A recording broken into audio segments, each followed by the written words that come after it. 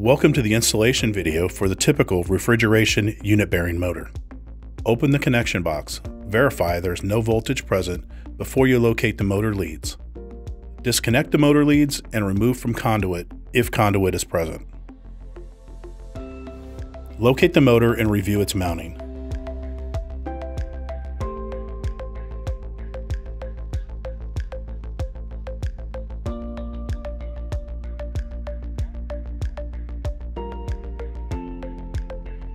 Loosen the motor bracket from the system. Remove the motor mounting and then the fan. This process may be reversed if required by the system you're working on.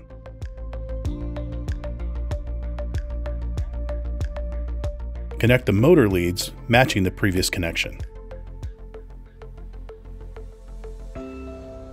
Run the new motor leads into the conduit if required and pull leads into the connection box.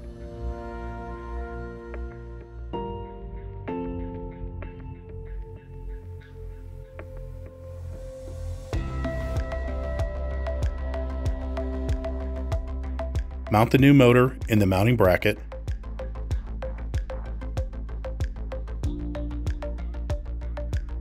The fan blade cover and then the fan blade. Remount the motor assembly into the unit. Once the motor is reinstalled and electrical connection is made, power on the system and confirm proper operation. You can find this and other installation videos at usmotors.com/installation videos.